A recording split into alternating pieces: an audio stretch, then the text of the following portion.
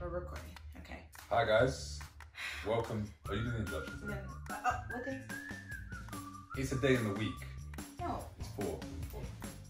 Day 4. Wellness challenge. And what are we going to do today? We're going to be talking about vision. So the task today, the activity today, is going to be creating a vision board. Now, you can do this any way you want to do it. You can actually go and buy a board and stick stuff on it, etc. But Josie's very cleverly got you another way of doing this. Am I right? Right. So I'm going to put a link for you to copy if you want to put it on Trello, which is where you're finding a lot of these recordings.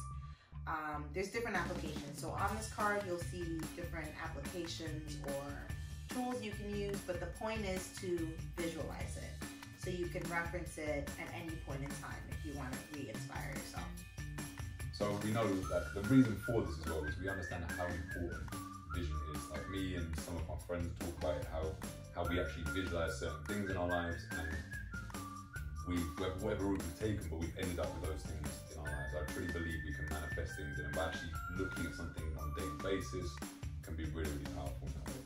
So this is about you guys picturing what you want and actually giving yourself a visual image to work towards.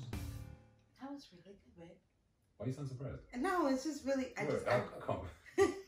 Anyway. I really hope that recorded. Okay. Bye guys. Bye, see you tomorrow.